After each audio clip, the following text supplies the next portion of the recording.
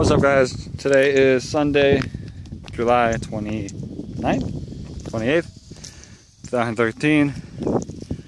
I'm standing on top of what used to be the Miami-Dade Aerojet rocket site.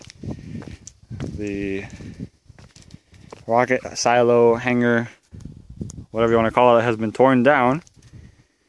And now there's a whole bunch of solid concrete pillars on top of the hole. So for those familiar with the site, this little garage over there to the west and the road coming up, but there's no hangar here anymore. I'm gonna try to see if I can crawl through and get some footage.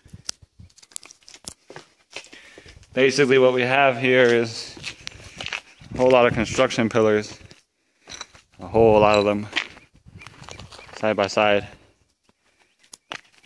on top of the rocket site.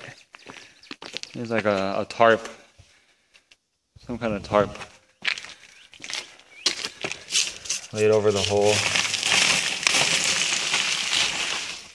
Even if I try to crawl in here, I don't think I can see much.